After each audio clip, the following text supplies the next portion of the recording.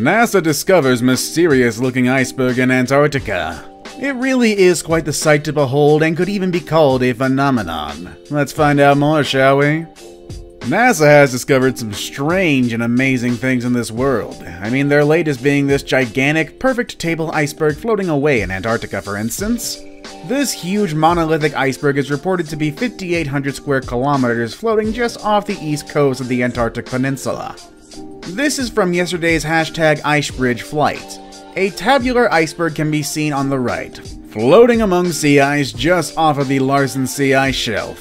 The iceberg's sharp angles and flat surface indicates that it probably recently calved from the ice shelf. This is near the Larsen C ice shelf as stated before, where NASA believes the iceberg has recently broken off from. Evidence of a recent break comes from the fact that the iceberg has sharp edges. The block of ice is suspiciously perfect for something that's fallen off an ice shelf. But in an interview with LiveScience, an ice scientist with NASA and at the University of Maryland, Kelly Brunt, said the berg was formed from a process that's apparently fairly common.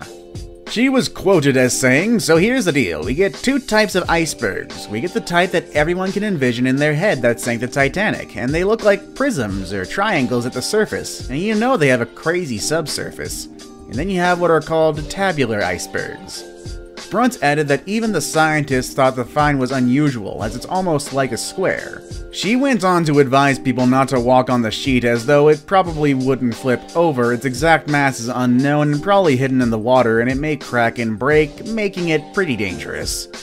New photos released by Icebridge scientists also reveal that the iceberg isn't actually a perfect rectangle, but very angular quadrilateral. The photos were taken by Icebridge senior support scientist Jeremy Harbeck.